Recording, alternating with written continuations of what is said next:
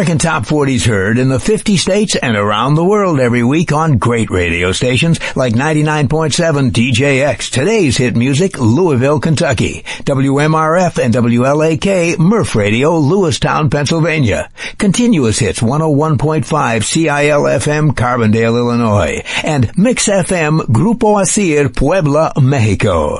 Now, let's answer that question from a listener in Seattle who wants to know, what's the top-selling album by a female singer?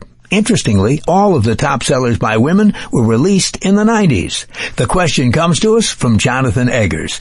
Jonathan, let's count down the top 5 according to worldwide sales. At number 5, Mariah Carey's Music Box. It sold 24 million copies. At number 4, Celine Dion's Falling Into You. It sold 25 million copies. At number 3, Celine again with Let's Talk About Love. It sold 27 million copies. At number 2, Alanis Morissette's Jagged Little Pill. Worldwide sales, 28 million copies. And at number 1, with more than 30 million copies sold to date, is the super successful soundtrack from The Bodyguard, giving Whitney Houston the nod for the biggest selling album of all time by a woman. Thanks for the question, Jonathan.